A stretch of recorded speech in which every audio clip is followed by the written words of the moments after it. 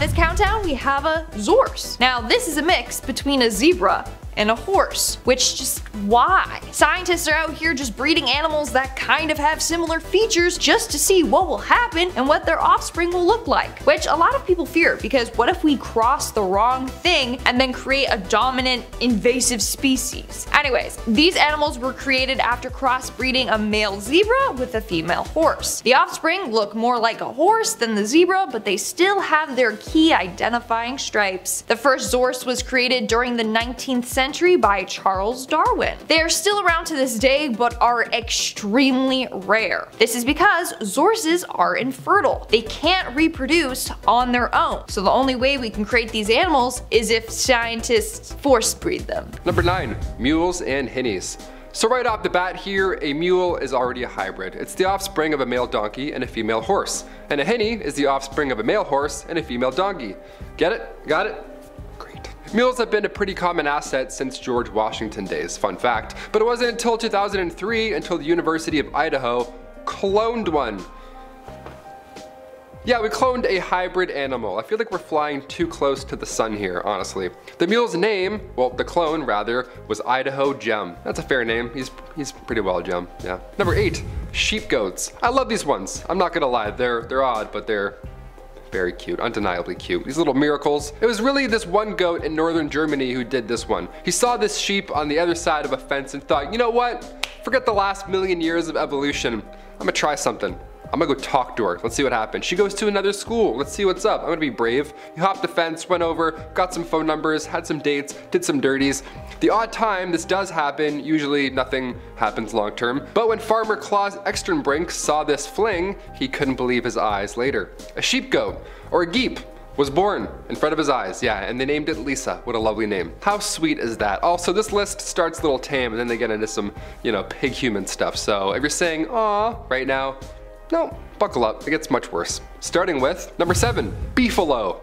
Yeah, not necessarily the government, but back in the mid-1700s, thousands of ranchers, I'm talking like 6,000 ranchers, all agreed to raise hybrid beefalo. Yeah, that was the thing they were gonna change in history at that point. They're like, let's do it, and then they went with beefalo. Well, they didn't really have a choice. The beefalo is a result of American bison meeting cattle. These accidental hybrids are normal. They're expected in some way, shape, or form, but cut to the late 1800s, cattle and bison were intentionally created. Yeah, Colonel Samuel Bedson, guy was warden of Stony Mountain Penitentiary. He's like, you know what? I'm gonna crossbreed some animals. Yeah, take my thousands of keys. Thank you. I'm gonna go. Animal life it is for me now, I guess. Guy buys 8 bisons and then breeds them with Durham cattle. Yeah, what do you do on your weekends when you retire, I guess? The beefalo is a great improvement. Apparently it's a great milker. I don't know much about milking beefalos or buffaloes, but Warden Samuel Bedson, he was your guy in the late 1800s. He would have chatted your ear off about milk and beefalo. Number 6, lions. Back in the 1980s, the Chatbar Zoo in India started an experimental program where they would breed together a domestic lion, which is a bit smaller and has less of a shaggy mane, with an African lion, in the hopes that they could be introduced to the wild and help with the dwindling population of wild lions in India. On paper, this sounds like a good idea, a step forward, rather, dare I say. The zoo found 2 African lions that were being used in a circus and then brought them in to breed with their 2 Asiatic lions. Yeah, it's like, hey, we saved ya.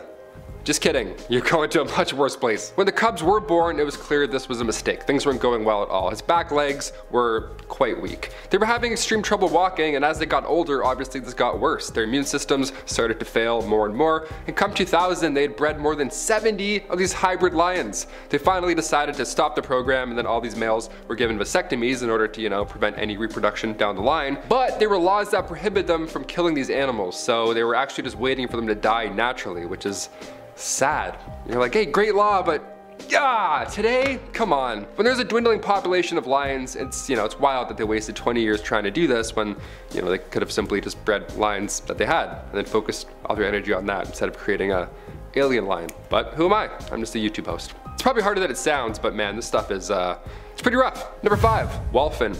Well, there's a word I have never said before in my entire life. These guys were created when a female common bottlenose dolphin was bred with a male killer whale. Yeah, what a riot, what a pair, what a duo. These are extremely rare and they've been found in the wild, but unfortunately, most of the ones that have existed were bred in captivity.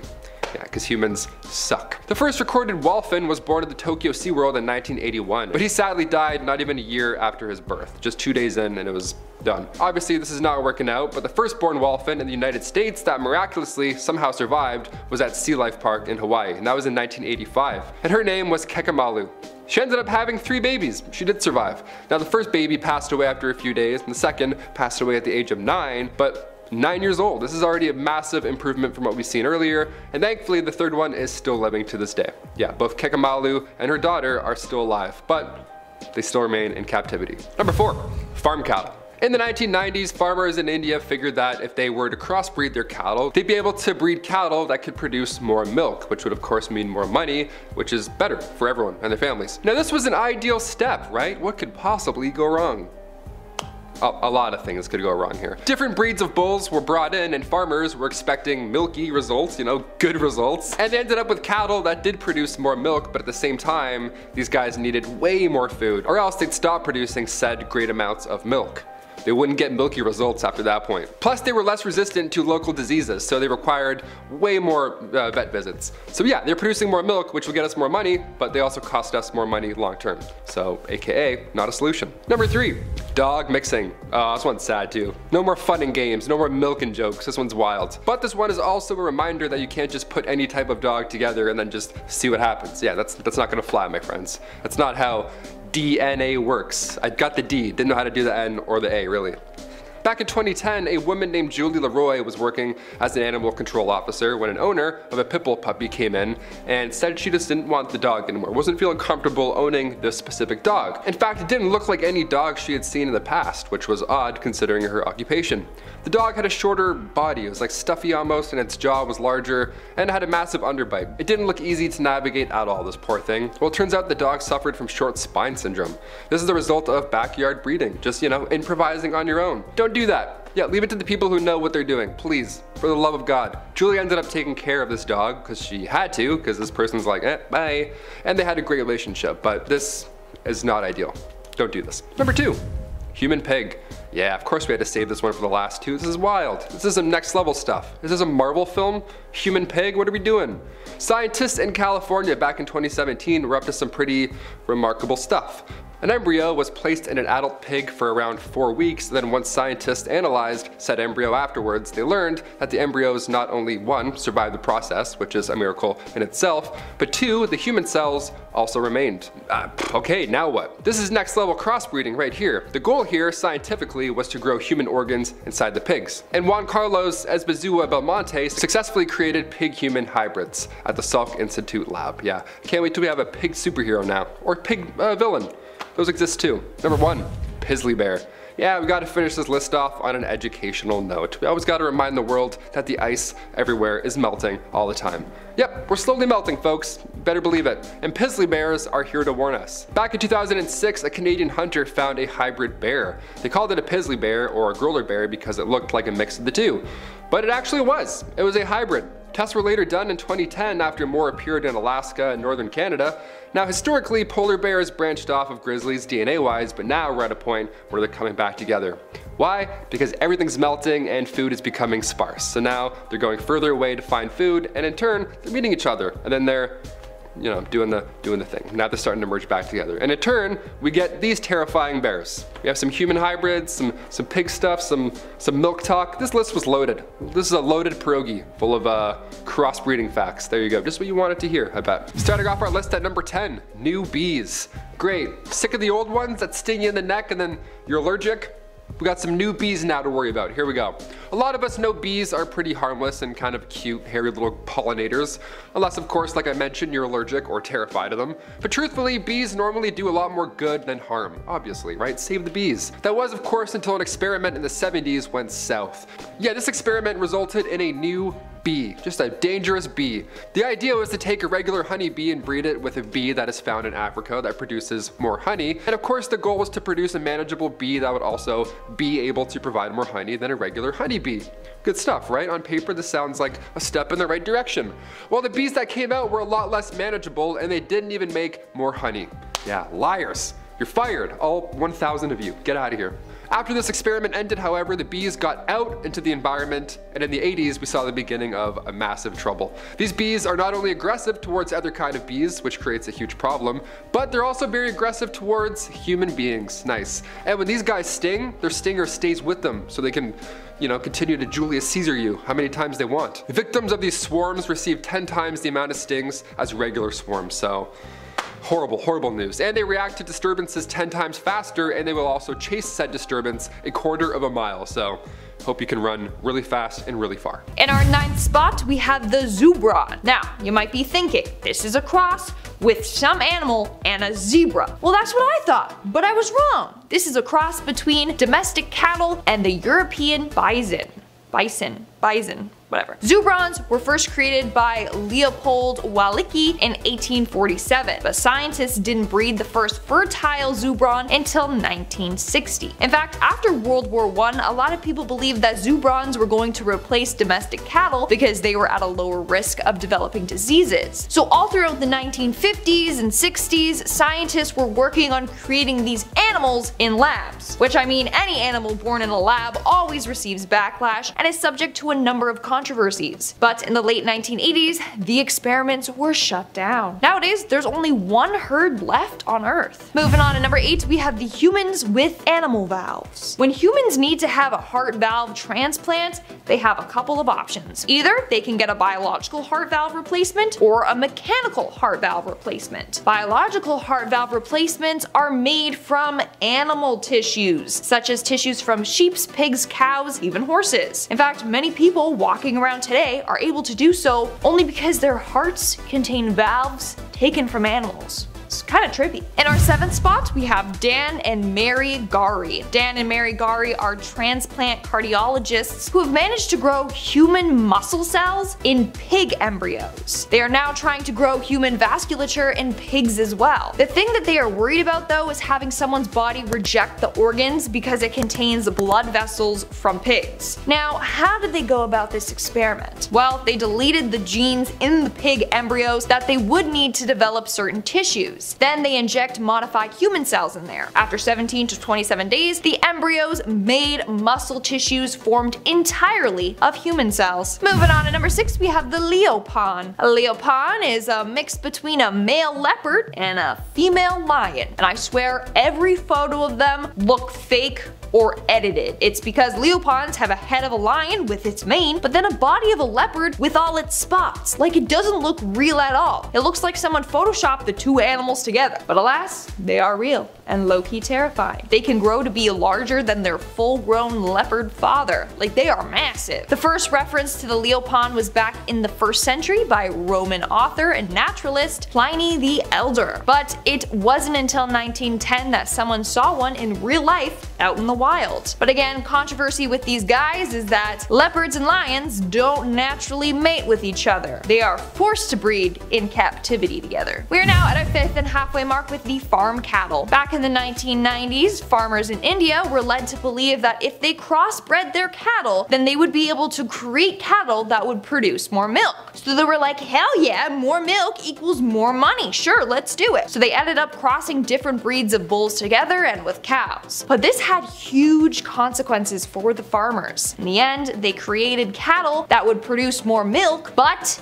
needed to be fed more and needed higher quality food, or else it wouldn't produce milk at all. Also, they were more prone to disease, so their vet bills were high. In the end, the cons outweighed the pros. They had to learn this the hard way. Moving on to number 4, we have Hiromitsu Nakochi. Hiromitsu Nakochi is a stem cell biologist from Tokyo. He is determined to use animals to produce human cells or organs. Basically, he hopes to grow human cells in mice and rats and then transplant those embryos into bigger surrogate animals like sheep or pigs. Here's the thing, he's got restrictions. If while conducting the experiments the rats or any animal starts to become more human-like, then they have to stop the experiments on them. It's part of the agreement he has with the government. They don't want humanized animals coming into existence, and neither do I. Moving on to number 3, we have the pig embryos. So in all parts of these series, we talked about how scientists like to use pigs for their experiments experiments. Well, here's another group of researchers running tests on pigs. Scientists are currently working on growing kidneys in pigs. This team is collecting small samples of human blood or skin, and then the cells are separated, cultured, and then treated with different drugs. Next, the technician selects a pig embryo that was altered so that it lacks the gene that it would need to grow its own kidneys. So then the human cells were injected into it so it would grow human kidneys instead. Their hope is that when the pigs grow, they can then remove the human kidneys and then transplant it into the recipient's bodies. In fact, in the US alone, around 20 people die every day waiting for transplants, so this could help them. In our second spot, we have monkey-human embryos. I'm telling you, scientists are running too many experiments on monkeys and chimps, and I'm not fond of the idea of having monkeys and humans crossing, you know, hello, Planet of the Apes, no thank you. Anyways, an international team of scientists introduced human stem cells into monkey embryos and maintained these embryos in culture. Some of the embryos lived for up to 19 days, but only a small minority of the ones that had human cells in them did actually survive. And in our number one spot today, we have the growler bear. And honestly, I just like saying its name. Like, it sounds funny. Like, growler. I love it. Anyways, this is a cross between a polar bear and a brown grizzly bear. I kid you not, sometimes they call it the pizzly bear, but it sounds like piss, so let's just stick with growler. Now, here's the thing.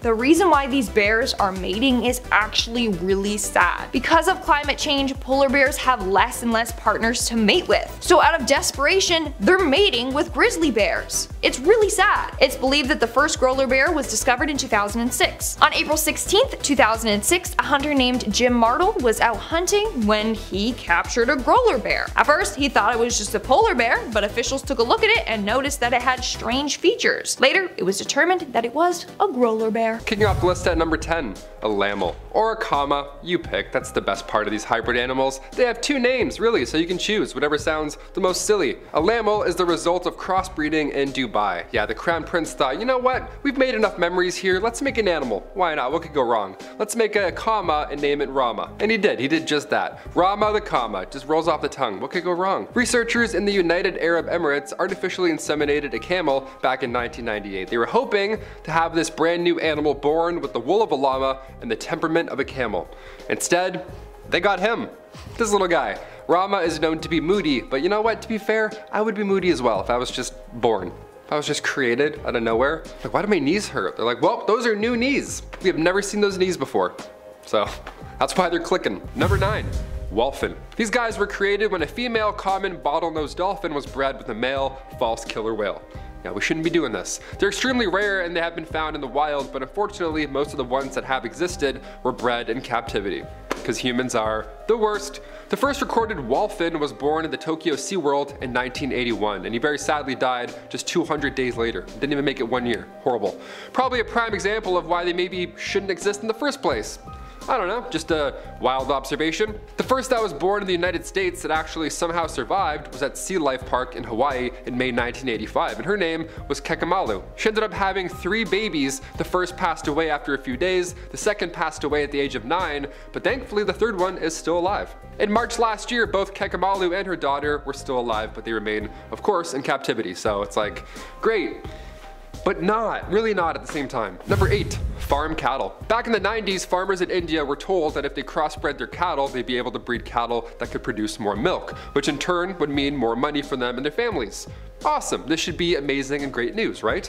Well, considering why we're here watching, I don't think it's gonna end the way we think, no. Different breeds of bulls were brought in and farmers were expecting great results, but they ended up being stuck with cattle that did produce more milk, great, but they also needed way more food. They needed high quality food as well, or else they'd stop producing more milk and they were less resistant to the local diseases, so they required more veterinary visits. So it cost them more money, you know what I mean?